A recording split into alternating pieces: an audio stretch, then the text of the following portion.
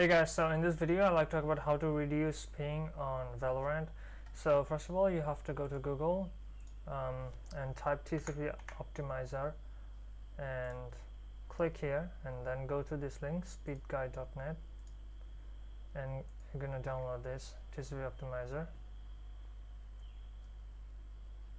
and just wait for a bit in order to finish the download. And then show in folder, right click, run as administrator, press yes. So yeah,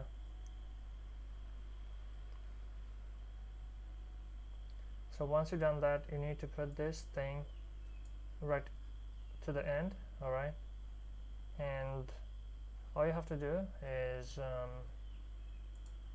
you need to import a file.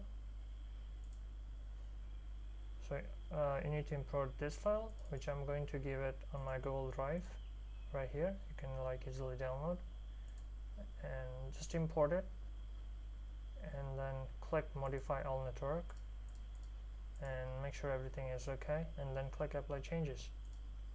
And before apply changes, press backup and then press OK. So after you press OK, you need to restart your computer. I've already done that once, so I'm not going to do it again. So you need to restart your computer, then yeah, you're good to go. And that's all you have to do basically in order to reduce your ping. Another thing you can do is like if you want to boost your FPS, you can use this software that I'm currently using. So yeah, right now as you can see, my resolution is 1 millisecond. If I maximize it, it will be half. As you can see, it's half. So when you play Valorant, you can maximize it and then keep playing. After you finish playing, then you can make it default as 1 and then close it. So that's how basically it works. You can like increase your FPS as well as decrease your ping on Valorant. So yeah,